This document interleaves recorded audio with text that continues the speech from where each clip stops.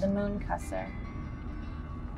To be fully alive, fully human, and completely awake is to be continually thrown out of the nest. Pema Chodron. When things fall apart, heart advice for difficult times.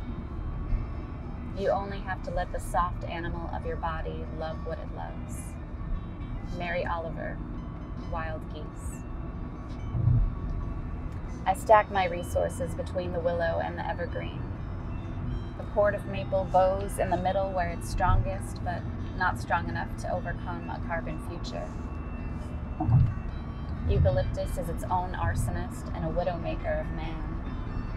There is a bird nest in its branches made with cat hair. I am the Mooncusser. Sometimes I imagine removing small areas of my body with a whittling knife or grapefruit spoon. I wonder about splitting open. I know my knee is a god.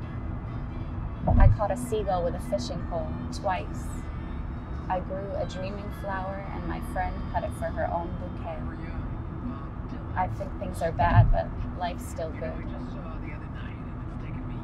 The moon is a rock stuck with metal and we want to consume it. Imagine sipping the moon's shadow with a straw 30 Earths long. The Donner Party made a journey and decisions and a bucket brigade of bodies. Beneath our morals is a mind to survive the pecking line and a last resort machete. The one at the top of the mountain would say America is already great, or never was and wasn't and was again. That to be a nation is to be thrown from the nest in the blue gum tree. I listen to murder podcasts in the shower.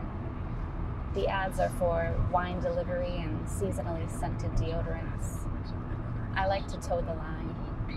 I live alone and don't close the curtains. I am rinsing conditioner from my hair when a girl's father finds her curled in the trunk of an old red Pontiac with a Jesus vanity plate. Mothers plead for dead daughters, and I eat it up like a bowl of frosted cereal in full-fat milk. I'm one of the world's messengers and in danger because of it. There will be an accident.